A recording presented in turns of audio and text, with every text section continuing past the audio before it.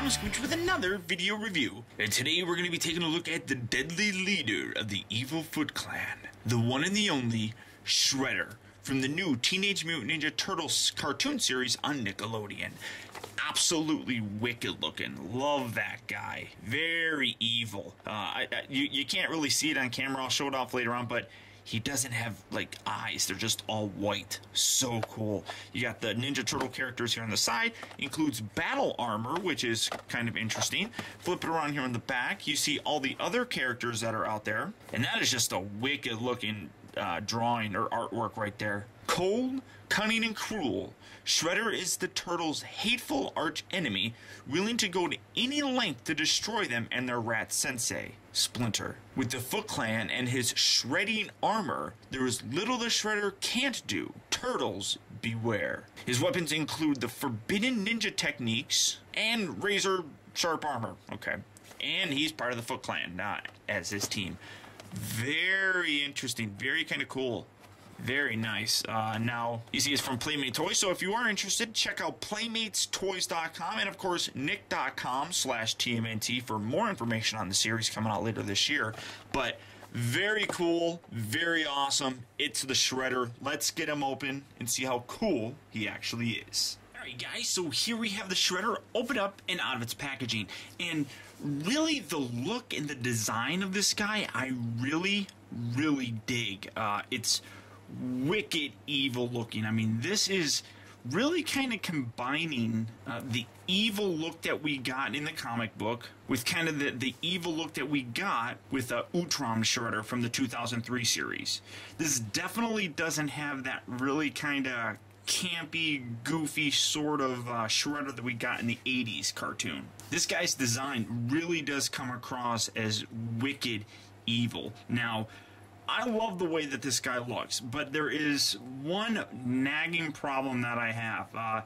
Getting rid of his weapons, let's first focus on his articulation, which is good and bad. Number one, his head rotates left and right, so that's really kind of cool. It doesn't look up and down or anything, but that's fine.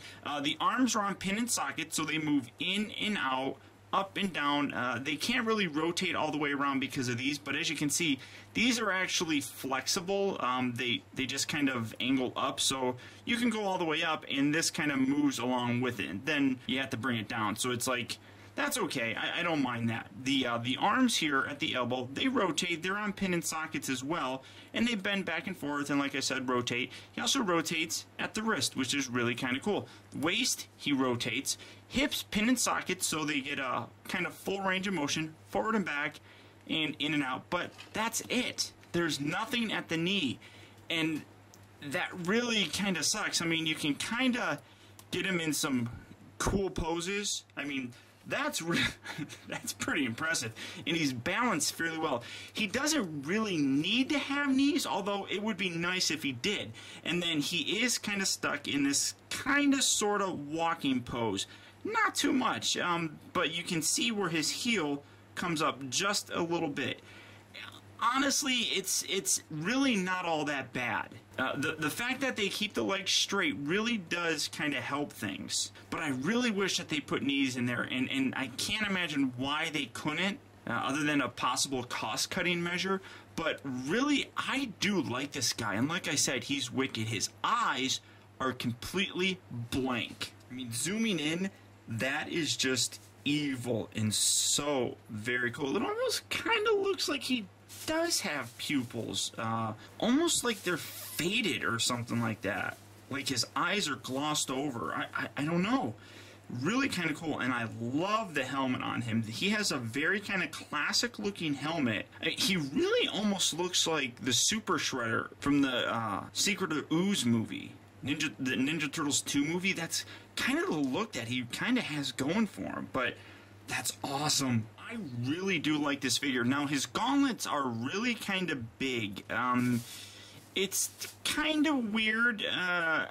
They're a lot bulkier than what we've gotten before, but it kind of works. And like I said, it really does kind of give him a Super Shredder look to him. Now, he does come with other accessories. He comes with a sword, which is fairly simple, nothing spectacular. I do kind of wish that the handle was painted something a little bit different.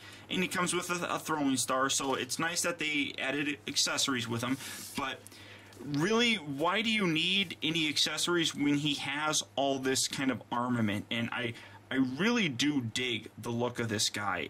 And I think a lot of it has to do with this helmet and mask. I think it's just absolutely wicked cool looking. Now, for a size comparison, here he is, just kind of hanging out. Here he is next to all the turtles, and you can see that there is a big size difference. Definitely going along with, you know, the adults and the humans are bigger, and that the turtles are very young and very kind of adolescent and gonna be smaller in comparison to adults. I think that this is just an awesome looking picture. And here you see him next to his arch nemesis, the one and only Hamato Yoshi. Now, one thing that's very interesting is, like I read earlier with his bio, it doesn't say that he's actually a Rokusaki. So I'm really kind of unsure of where Shredder comes from. Maybe he's gonna be like the 2003 series where the Krangs will take over him and actually become him or something, much like the 2003 series. Or if we'll have something completely different. Only time will tell. And then for a final size comparison, here you see him next to, the only two other Shredders that I have. This being the 2003 version of Shredder, and this being my kind of classic one, which, again, is a mutating one that goes from, well, not even really mutating. It just goes from Rokusaki to Shredder, which just basically you add armor to him. But as you can see, the sizes of these things really do kind of vary, whereas the classic one is the shortest. The 2003 one definitely gets a little bit taller, and then obviously the new version is the biggest. Now, the bottom line, guys, is that this is the Shredder. Now, depending on what kind of role he has in the new series, he could be really kind of cool, or he could be kind of wimpy. Who knows? But it's gonna be a fun journey discovering what they're going to do with all these turtles. It's something that I'm really very much looking forward to. Now, the figure itself, without a doubt, I recommend picking him up. But you have to understand that it's based on just how really kind of cool he looks. I am disappointed about the lack of knees, but because they keep his legs straight, it isn't all that bad. And like you saw earlier, I mean, you can get a pretty good range of motion with this guy, and that's a really kind of cool kick, and that's something that Shredder should be able to do. And I like that he can actually do that. Now, it's limited because he doesn't have knees, but you can still get some decent poses with this guy. The rest of his body is really nicely articulated, and because it's Shredder, without a doubt, it is something that is well worth picking up. But that's about it, guys, so I want to thank you for tuning in. Hopefully you enjoyed this look at the one and only Shredder. And until next time, this has been Optibotimus. I'll talk to you later.